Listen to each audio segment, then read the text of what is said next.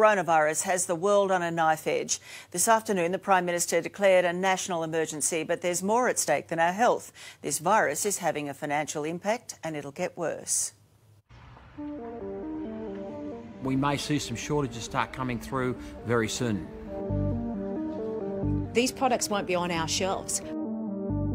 Car parts factories in China have definitely been crippled. China has come to a halt. The factory workshops of the world are silent.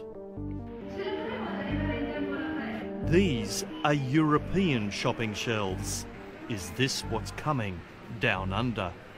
Right now there is a lot of volatility. In the days and weeks ahead, we may be seeing more out-of-stock signs, more of our products disappearing. Apple that made an announcement and said the iPhone construction could be delayed. Kogan has also come out and said it could be problems with supply. Think about it. Most of the things in our favourite stores like Bunnings, Kmart and Officeworks are made in China. Coke has said there may soon be shortages of their sugar-free drinks, with artificial sweeteners from China affecting supplies. Most Apple products are made there, and so much more, says Russell Zimmerman from the National Retailers Association. Clothing, footwear, household goods, fridges, washing machines, a lot of that kind of product comes out of China. The widespread factory shutdowns in China, as millions of people remain in lockdown, subject to strict travel restrictions and quarantine measures, means the kids may have to wait longer for that toy.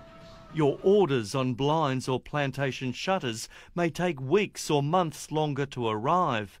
And CanStar's Effie Zahos says if you're renovating or building, then get your supplies now. The construction industry will feel some pain as well. If we're relying on imports from China to finish a building, then we can expect delays. Not that many of us have given it a thought.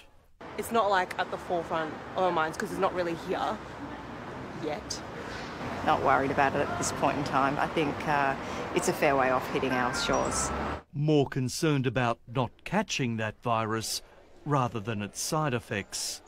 I'm just worried about them getting the coronavirus. I haven't really thought about, food produce.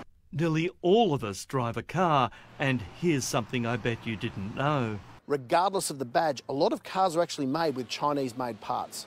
Hyundai has issued a consumer warning, says Josh Dowling from Car Advice. They've advised dealers that they're expecting about half the cars to be affected in the coming months. And the longer the virus goes on, other brands could follow. And then there's all those small businesses here, reliant on those Chinese tourists.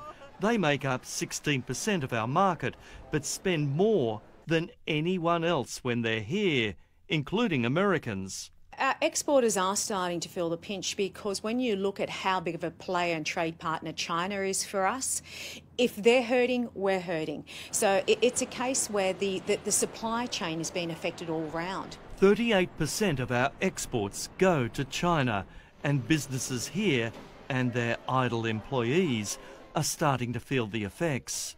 Our seafood industry is reeling after China put a ban on the live seafood trade. With many Chinese shipping ports and airports in lockdown, our cattle, lamb and iron ore can't be delivered. Australia's BlueScope Steel forecasts zero profit from exports to China. Qantas has cut flights to Asia, hitting their bottom line. Even our wine industry has taken a hit, with Australia's Treasury wine estates feeling the effects following reduced Chinese consumption.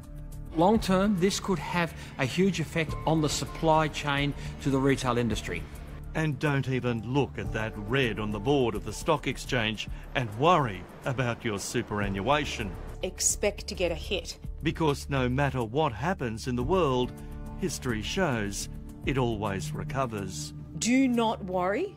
Super is a long-term investment. And when you look at the returns over the long run, with the bumps and all, when you look at the share market, it's around 9%, 9 or 10%. And when coronavirus joins bird flu, swine and SARS in the history books, it may take a little while for things to get back to normal here, as we are a lower priority on the supply chain from China over bigger markets like America.